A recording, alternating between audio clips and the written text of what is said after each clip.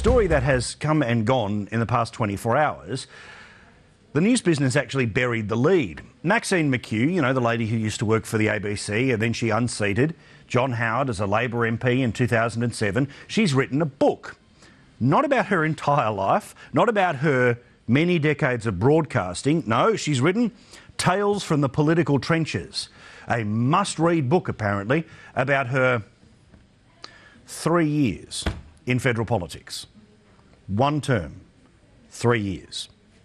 Now, in it, I presume there's going to be a lot of conversation about the things that she did or didn't do on the behalf of the people of Bennelong.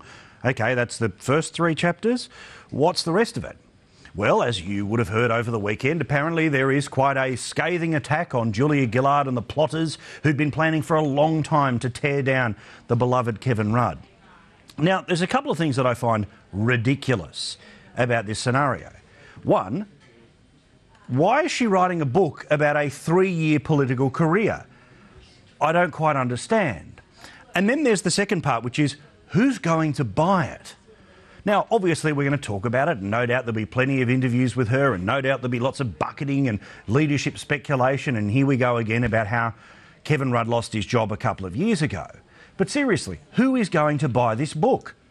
Apart from friends and family, I can't imagine that there are that many expectant mums and dads who are waiting for Christmas morning, desperately hoping that their kids gave them that book they've always wanted. No, it's not Michael Clarke's latest tour diary.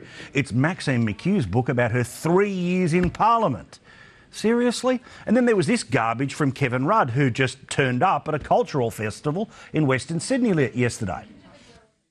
For anyone to accuse a prominent journalist such as Ms McKew of not being able herself to write her own book is, I think, verging on sexism. I think you're full of it.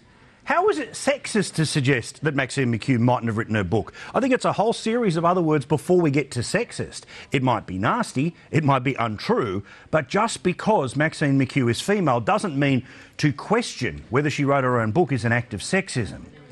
That word we will talk about a lot this evening because, of course, the opinion polls, they went well for Julia Gillard. But could we settle down and stop pretending that this is the single most important political book of the year? The woman was in Parliament for 3 years, and many of the people who voted for her in 2007 deeply regretted it by about halfway through 2008.